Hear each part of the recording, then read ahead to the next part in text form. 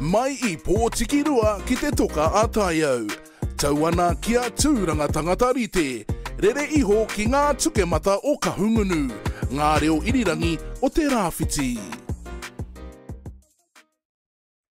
For the beverage that tickles the taste buds, there's no other drink leading the way like KAPU TAIRA. Your leading news source of infotainment, brought to you by Turanganui-a-Kiwa, Radio Ngāti and Radio Kahungunu. Now, speaking of leaders, there have been some great leaders here in Aotearoa over the years, from the likes of All Blacks captain Buck Shelford, World Cup winner Casey Korpua, former corporal and Victoria Cross recipient Willie Apiata, and of course not forgetting the most important one, YMP coach Kahu Tamatea. Being a leader is a tough job. E mea ana koe rā here. Now, earlier today, the Labour leader and Prime Minister of Aotearoa, the Right Honourable Chris Hipkins, came to visit Rahianai at Te Reo Irirangi o Turanganui-a-Kiwa. It's the perfect time to talk over the biggest issues in politics, but also find out a little bit more about the person that is Chris Hipkins. Kia mātakitaki a ke tātou. No mai hoki mai e te iwi. Well, unless you've been living under a rock, you will know that we are a couple of weeks out from the general election. Hioi I tēnei ata, no tātou te whiwhi te waimari e.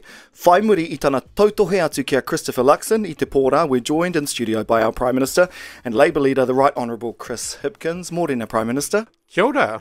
Lovely to have you here in Turanganui-a-Kiwa. Nice to have you in the studio. I have to say, it feels a little bit surreal having watched you on the Leaders Debate last night, and now you're here with Rahi and I in the Turang FM studio. First question has to be, kei te aha koe I tēnei ata, how are you? I'm really good, actually. I'm feeling really energised by the election campaign. You know, it's good to be here in Gisborne. The sun is shining brightly, and that always helps to lift anybody's mood. But, yeah, it's good to be out and about talking to people and, you know, hearing about their hopes and aspirations for the country and the sorts of things that they want us to be focused on, and that's always pretty energising. Yeah, speaking of energising, I have to ask you, how many hours sleep have you had, considering you had the big debate last night? Yeah, last night probably wasn't a good indication of the amount of sleep I'm getting, because those big debates take a wee bit of winding down afterwards from doing that. So I didn't get a lot of sleep last night, and early start to be here in Gizzy today, but generally trying to get sort of 6 or 7 hours of sleep each night. Yeah. That's good.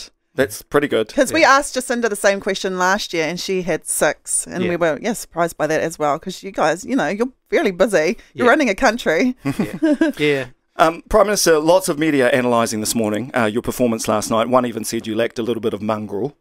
How do you think you went? Look, I think it was a good debate. I don't like talking over people and interrupting people. I think that's actually just being a good person, really. And I'm not going to stop being a good person just because I'm a politician. You know, I think the debate canvassed a lot of issues that I hope, you know, New Zealanders will feel a bit more informed about when they make their decisions about how they're going to vote. I felt that too. I thought, you know, he must be just waiting for Chris Luxon to finish, because we do that as well. And it is, you know, courtesy, common courtesy. Yeah. So, yeah, because, you know, a lot of people were coming down on you on that, and I thought, no, he's just waiting for him to finish. Well, in many cases, I was also waiting for him to answer the question, which he seems to use a lot of words to not answer a question, but, you know, good on him. Yeah. Prime Minister, we noted that you both have folders, so can we ask, what are on those folders? Have you got the statistics, that, just in case you need to reference them? Because you guys know everything. Yeah, there are a lot of facts and figures in there, but actually most of the stuff that I referred to was stuff that I'd written down that afternoon, literally handwritten down, of kind of the main points that I wanted to make in the debate. So they were actually the main bits that I was referring to. Ka pai. Let's talk about your visit to Turanga. What brings you here? I'm here, I guess, for 2 reasons. It's an election. There's an election on, so campaigning. I'm here to support Tamati and Kushler, our candidates in this area, and to give them as much support as I can, because I think they're both excellent advocates for the area, and I think they'll both be fantastic representatives in the next Parliament. So I want to be able to support them to do that. But it's also an opportunity to touch base and just see how things are going with the cyclone recovery.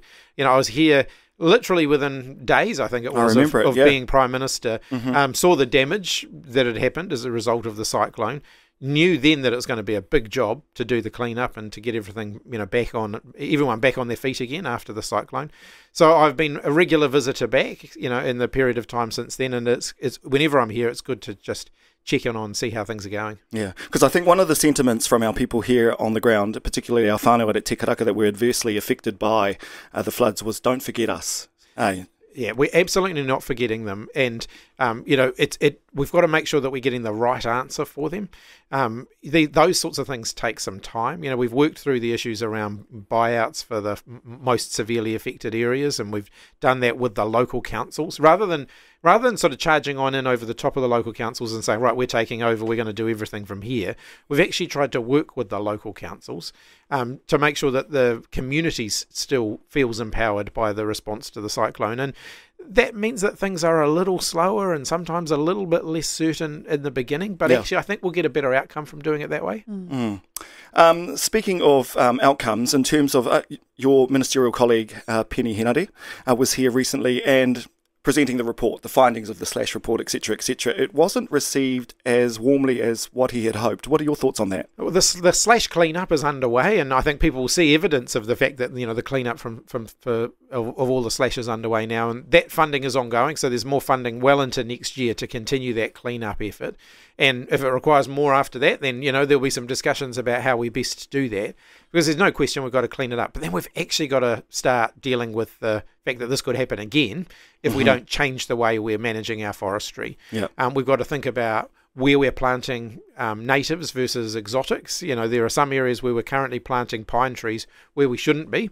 And I think Hekia Parata's report made that pretty clear and laid that out for everyone to see. And I thought the findings in that report were actually really good. Prime Minister, if you are elected again as Prime Minister with the Labour government, what are some of the things that you will do to help improve our region, Te TAIRA Whiti?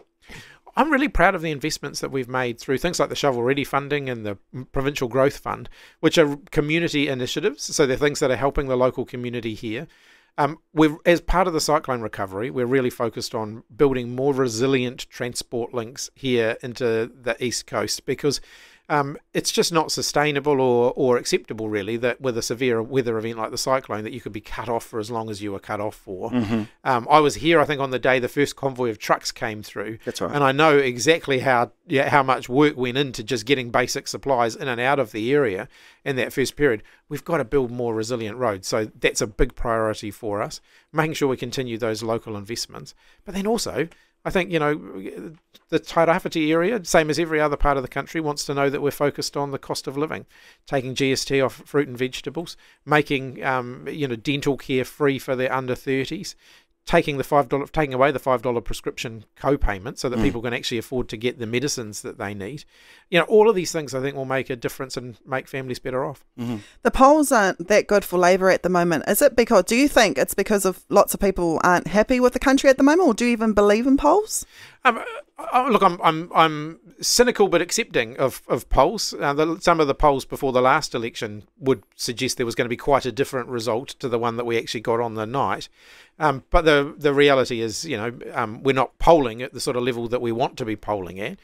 The country's been through a pretty tough period, you know, with cyclones, with the pandemics, with the pandemic and everything like that, and that creates a bit of a mood for change. And my real message to New Zealanders is think about what kind of change you could get if you vote for change. You know, do you really want a government that's going to cut government spending, cut thousands of jobs out of the public service, and including in the regions where we've seen an increase in the number of public service jobs in the last 6 years?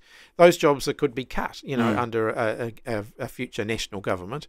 And then, you know, do we want to see foreign home buyers prioritised over Kiwi first home buyers in the housing market?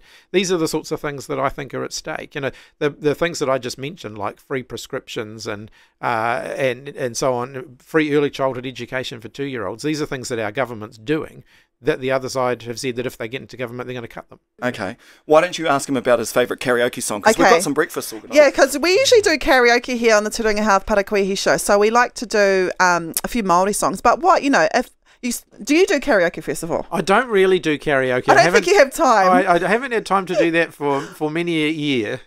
But if you could choose a karaoke song, what would it be? Well, I think if you're going to sing karaoke, if you sing like me, you need to be singing with others.